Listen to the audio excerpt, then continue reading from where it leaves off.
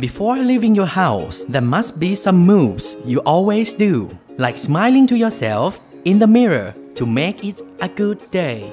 Then we are ready for the blue sky and nice breeze on our loving world. But everything has changed. Right now, before leaving your house, you have to wear a mask. You have to breathe through 3 layers of filters instead of mere nice breeze. The world seems to be much gloomy. But you are not alone. All people of the world are handling this together. There have been 50 million of us being infected with COVID-19 in 10 months. If we take a look at Thailand, the first 2 months of the year are just the warning. We can see the significant growth of the infected patients in March, which was the beginning of the attack.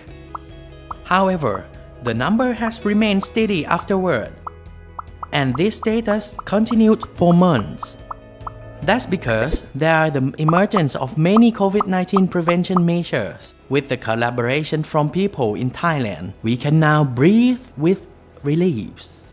The measures include travel ban, work from home, washing hands, and wearing a mask.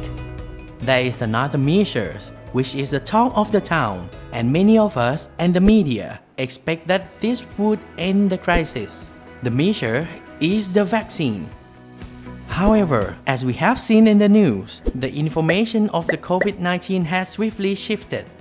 Tons of the new data are coming out, so what we can do now is to wait. It can possibly be compared with a game called whack-a-mole. The mole is the spread of the virus. When it comes up, we have to control it. If we hit the right hole, the mole disappears, then life goes on. There must be more incidents, which will be happening for a while, but if we have the great management, we will beat it again. Thailand has shown that if we unite all collaboration from all occupations, ages, and beliefs, we are able to control and respond to the pandemic. This means no matter who you are, where you live, what your responsibilities are, you are a part of the solution to this crisis. #Stronger Together.